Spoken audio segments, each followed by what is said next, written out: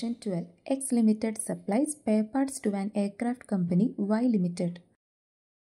Capacity of X Limited facilitates production of any one spare part for a particular period of time.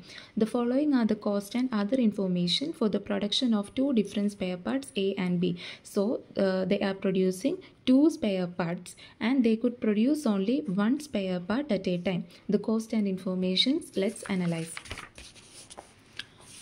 So the per unit usages for part A and part B is given. Alloy usage 1.6 for both. Machine time, machine P 0.6 hours, 0.25 hours, machine Q 0.5 hours, 0.55 hours, and the target price or the selling price is 145 for part A and 115 for part B, and the total hours available for machine P is 4000 hours and machine Q is 4500 hours. Alloy available is 13,000 kilograms at the rate of 12.50 per kilogram, and the variable overheads per hour is machine P rupees 80, machine Q is rupees 100 per hour. So identify the spare part which will optimize contribution at an offered price. So at the offered price, the 145 and 115, we need to find the contribution for both the parts. So in order to find the contribution, first of all, let's see how many units of part A and part B can be produced by using the given alloy, machine P and machine Q hours. Let's first see that how many units can be produced. See, the total alloy available is 13,000 kilograms, and to make part A, 1.6 kilograms of alloy is required per unit. Per unit 1.6 kilograms per alloy is required and total 13,000 kilograms. So how many units of part A can be produced? Total divided by per unit, right? So 13,000 divided by 1.6, we will get what? 8,125 units. The 8,125 units can be produced by using the available alloy. And also part B, 13,000 divided by 1.6, because for making part B also 1.6 kilograms per unit is required. So total 13,000 divided by per unit 1.6, we will get the number of units that can be produced. So 8,125 units of part A and part B can be produced using the available alloys. Next, machine P. The total machine P hours available is 4,000 hours. Machine P total available is 4,000 hours. And to make part A per unit, 0.6 hours per unit is required. Total machine hours is 4,000 and 0.6 hours per unit is required to make part A. So the number of units that can be produced using machine hours is 4,000 divided by 0.6, and for number of machine hours that required to make part B is 4,000 divided by 0.25. So we will get 6,666 units can be produced using the available 4,000 hours, and 16,000 units can be produced using the available machine hours. Next, machine Q. Machine Q, the total hours available is 4,500, and to make per unit of part A 0.5 hours is required. So the total divided by per unit usage, 4,500 divided by 0.5 gives the number of units of part A that can be produced, that is 9,000 units.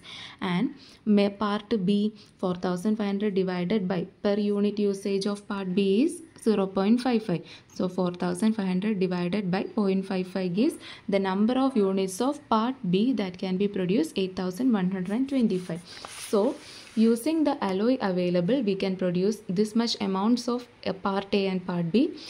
By using machine P hours, we can produce this much part A and this much units of part B, and machine Q, all these data is provided. Now we found out. Now let's see the maximum number of parts to be manufactured. So in order to make part A, we not only requires alloy, right? We also requires machine P and machine Q also. We cannot produce part A only by using the alloy or only by using the machine P or machine Q. We need a combination of all these three in order to produce the part A or part B. So what is the maximum number of parts to be manufactured? It will be the minimum of the above three, because let's see, I want to produce 9,000 units of part A. In order to produce 9,000 units of part A, is there are enough machine P hours and alloy? No, right? Because from the available machine P hours, we can produce only 6,666 units. We cannot produce 9,000 units. And from the available alloy 13,000 kilogram, we can produce only 8,125 units. We cannot reach 9,000 units. So we cannot produce 9,000 units. So can I produce 8,125 units of part A? In order to produce 8,125 units of part A, is there are enough machine P hours? No, because from the available 4,000 hours of machine P, I can produce only 6,666 units. So I can't produce 8,125 units. From machine Q, there is 9,000 hours of machine Q, and I can produce part A because 8,125 units only required. But there is a shortage of machine P hours, so we will choose the minimum of the above three. 6,660 units of part A can be manufactured, so there will be enough alloy and enough machine Q hours to produce the required units. So I can produce 6,666 units of part A. And how many units of part B can be manufactured? The minimum of the above three, 8,125 units. 8,125 units of part B can be produced. So we have found the number of units that can be produced using the alloy, machine P and machine Q. Now let's find the contribution. Let's find the part A, part B. Selling price is 145 for part A and 115 for part B. It is given in the question as target price, right? Selling price. Now let's reduce the variable cost. Variable cost is machine P hours per unit. We are finding it in per unit. Okay. In order to make per unit of part A, there is 0.6 hours of machine P hours is required. And what is the required rate per unit? 80. So 0.6 into 80, and here 0.25 into 80. We will get it as 48 and 20 is the machine P cost. And machine Q cost will be what? How many hours of machine Q is required to make per unit? 0.5 hours. And what is the cost per unit per hour?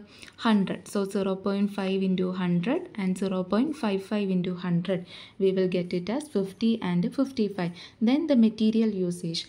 Material here is alloy usage 1.6 per kilograms is required, and the rate per kilogram is 12.50. So 1.6 into 12.5, 1.6 into 12.5. We will get the material as 20 and 20. Now we can find the total variable cost by adding all these costs. We will get 118 and 95. So selling price minus variable cost give out contribution per unit, that is 145 minus 118 gives 27. 115 minus 95 gives 20.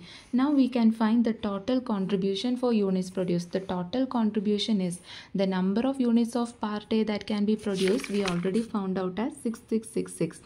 That into per unit contribution 27. So 6666 into 27 gives 1,79,782. And here it is per unit contribution 20 into number of units of part B that can be produced 8,125. So into 8125 gives 1,62,500. So these are the total contribution for the number of units produced. So what is the maximum contribution? Maximum contribution is for part B. So part A. So part A will optimize the contribution. That is the answer for our first question.